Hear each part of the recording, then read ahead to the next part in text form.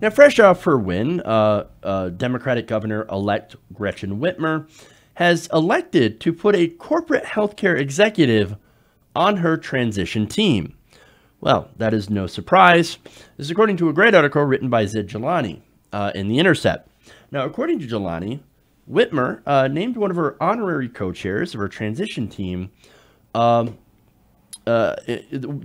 guy is Daniel Lepp.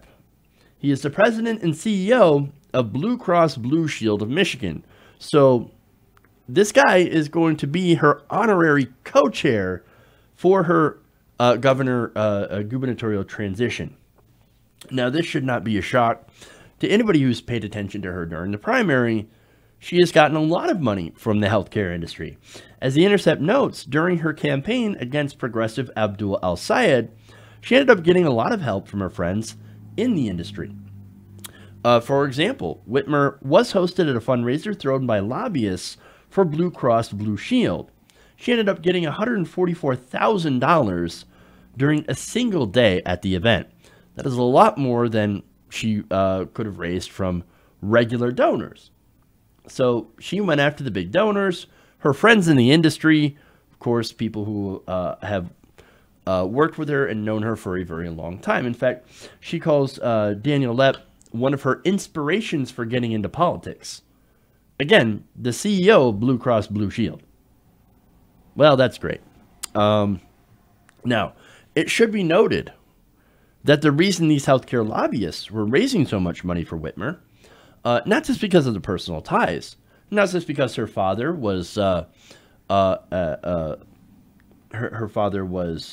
Richard Whitmer, who was also the head of Blue Cross Blue Shield of Michigan, but because her opponent was campaigning on establishing a statewide single-payer healthcare system. Now, look, I've spoken to El-Sayed. I went to his rallies, and he said the best way to help Michigan families was to establish a single-payer system and get rid of the insurance corporations. Now, obviously, Blue Cross and Blue Shield does not like that approach because it would basically end their usefulness. They wouldn't be in business anymore because you would have a statewide single-payer healthcare system that would not be private insurance. Now, during the campaign, Whitmer was very defensive against that. She campaigned against single-payer healthcare, and even when after she won the nomination, she did not tack to the left on that issue. She decided to go, no, let's go with more affordable health insurance instead of, you know what, that's a great idea, single-payer universal healthcare for everybody, for all Michiganders. Now, when you criticized her for that, she said this: it's extremely sexist to say that a woman is beholden to her father's former employer. That's what she told CNN. Here's the thing, you're going to play the sexism card. It's not sexism at all.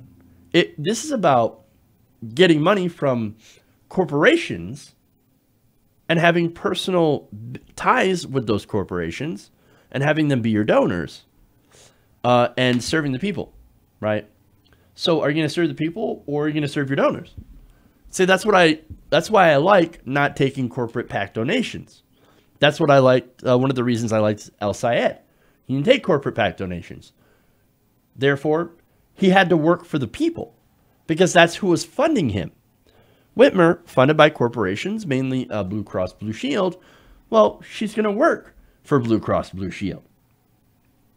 Now, sexism has nothing to do with this. Now, that said, now that she's won the election, now that she's beaten Bill Schuette, who, of course, was a horrendous candidate, I feel like it is our responsibility to hold our elected officials accountable.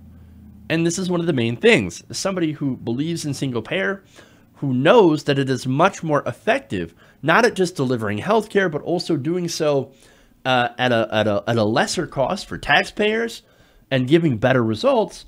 I feel like Whitmer serving these corporate interests is not in the best interest of the people of Michigan.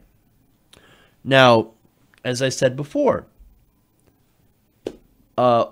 Is she better than Schuette? Absolutely. So I look, I don't regret voting for Gretchen Whitmer. I voted for her in the general election, but I voted for El Sayed in the primary. Why? It's because he was far more progressive. Whitmer did run to the right of El Sayed, but nonetheless, she does have a more progressive platform and was more pro-labor, and she'll be a decent governor.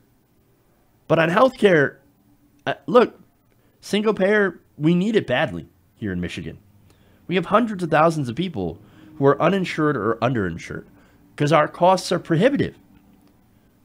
So, look, and if you want to give credit for Whitmer, and I know there's a lot of you who support her that might be saying, look, she has done a lot of stuff for Michigan families.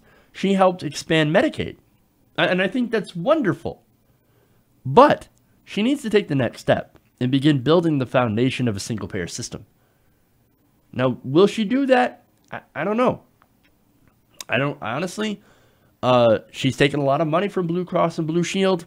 And now with this appointment to her honorary co-chair position of somebody from Blue Cross Blue Shield, I think it's not as likely.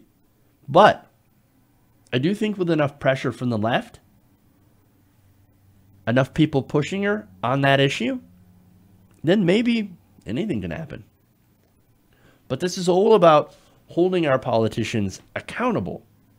And so, you know, I think that it is important to push her on that issue of single payer.